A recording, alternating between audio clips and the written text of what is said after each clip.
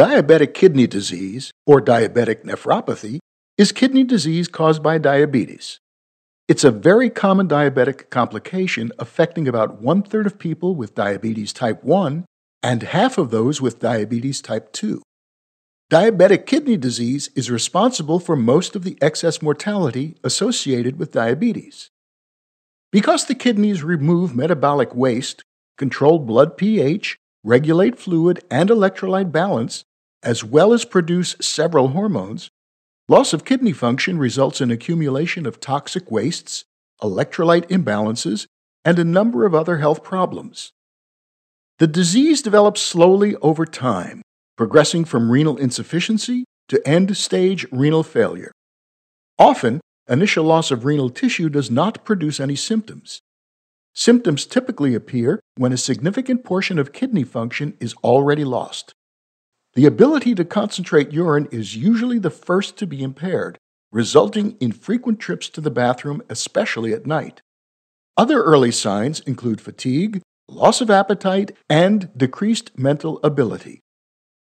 Chronic high blood glucose levels, together with high blood pressure caused by diabetes, bring damage to tiny blood vessels in the kidneys, affecting their functions. Cellular degeneration in the functional units of the kidneys, the nephrons, in particular the podocytes of renal glomeruli, further contributes to the impairment of renal functions.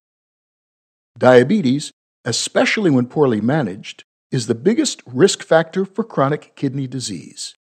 Other risk factors are the same as those for high blood pressure and include smoking, having high cholesterol levels, and being overweight. Because initial loss of renal tissue does not produce any symptoms, it is important for diabetic patients to test annually for kidney functions. The tests typically include blood and urine analysis. Prevention and management strategies consist of controlling blood sugar levels, blood pressure, and cholesterol levels, all of which can be achieved with a combination of lifestyle changes and medications. Lifestyle measures typically include a healthy diet with low salt intake, increased physical activity, weight management, and smoking cessation.